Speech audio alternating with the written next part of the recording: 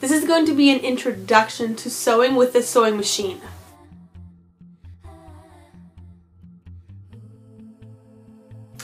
First off, you get to know your machine.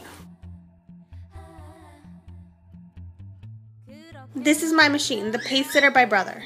These are the plugs. This is the plug where it goes into the wall. This is the plug where it goes down on the floor, and I have my foot pedal down there. And then my on switch. So I hit on and woohoo, the light goes on, my machine's ready to go.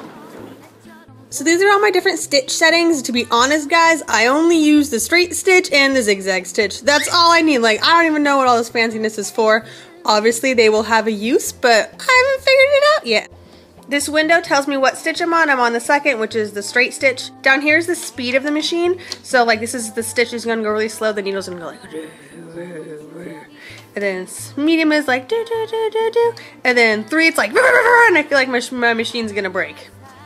So it's usually always right there in the middle. This is my reverse stitch, so when I hit this down, the stitch goes backwards. You can see there's a little reverse arrow right here. This is my lever to press my foot down, so it goes down and up and down, up and down. The dials at the top, you see me refer to them very often in my videos. This, it gives you kind of a guide right here. This is how far apart your stitching is gonna be, the length. Over here's gonna be the width, so if you use the zigzag stitch, it tells you how wide your zigzag is gonna be. Okay, sewing machine needles. They come in packs like this. You can get big ones, you can get variety packs, doesn't matter. Sewing machine feet. Okay, this is a standard foot. Very simple. I mean, it just, you sew everything with it. Then this is a zipper foot. Thread. Very, very important. Usually if you have a crappy costume that keeps ripping or the seams break, it's because you got bad thread. Buy that and only that. Haha! Dual duty. Bad. So what dual duty thread is actually usually a polyester thread covered in a cotton. So it's the polyester core, then cotton wrapped around it. So when your needle and your thread goes into the fabric, when it shoves through the fabric, the cotton cover just kind of comes right off. It's horrible. You got cotton fuzz everywhere that actually really gunks up your machine, and your thread is now less strong. Bad. Don't do dual duty. That was a tongue twister. 9 times out of 10 when you're having trouble sewing with something, it's either you're using the wrong size needle for your fabric and you have a crappy thread. Scissors! Okay, these are my good sewing scissors. They are Ginger. Sewing scissors are only used for fabric. If you use these on paper or cardboard to cut pictures up, I don't even know, you're gonna ruin them. Save these only for fabric. Then I have this smaller pair also by Ginger, and they're mostly for cutting thread. Pins. For sewing, you want these longer with pearlized tips. The really small ones that don't have pearlized tips on them, these are mainly used for drafting pattern. Chalk pencils are also a really nice thing to have, but they actually have marking pins. Usually there's a dual tip on it, so one side it actually dissolves in the air, like after 24 or 36 hours the mark just disappears, and then on the other side they have a water disappearing ink. What if it doesn't wash off and you have this mark on your fabric that you can't get rid of? I don't know. I don't like using the pens. I prefer the chalk. And another thing about the air dissolving ones is actually if you iron it, you will set it with the heat and it becomes permanent. You can't get it out. And finally, you gotta have some bobbins to sew in a sewing machine. Okay, now that we've gone over all of our supplies, let's head over and take a look at the sewing machine.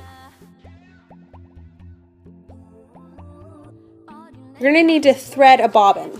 Put the empty one right there. Woo! And I take my thread. It doesn't matter what way you put your thread on. If, see, when I pull it, twist this way, or when you put it on, you pull it, twist that way. Doesn't matter, just put the thread in. We're gonna follow our instructions. So 1 is to go underneath that little loop. 2, I have my little picture, my diagram right here. It shows the thread going under this little loop right here, under, then around that round thing, and then over it right here, over. My next picture says number 3. So go on the back side like this, wrap it around a few times, and then it says to put the thread in that little notch. The little notch is going to be right here. So go like this, go in, and there's actually a little razor blade in there, so if you just kind of gently tug on your thread, it cuts it and pulls it right off. I just push this over here, so when I push the foot pedal on the ground, so my bobbin starts spinning and it's putting the matching thread all onto the bobbin. When you have enough, just go ahead and cut, and you have a threaded bobbin.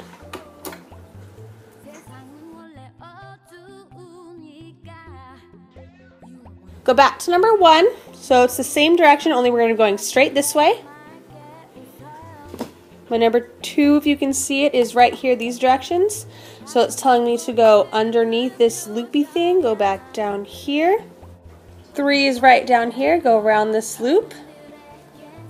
4 is back up at the top, go around this thingy loop up here, around.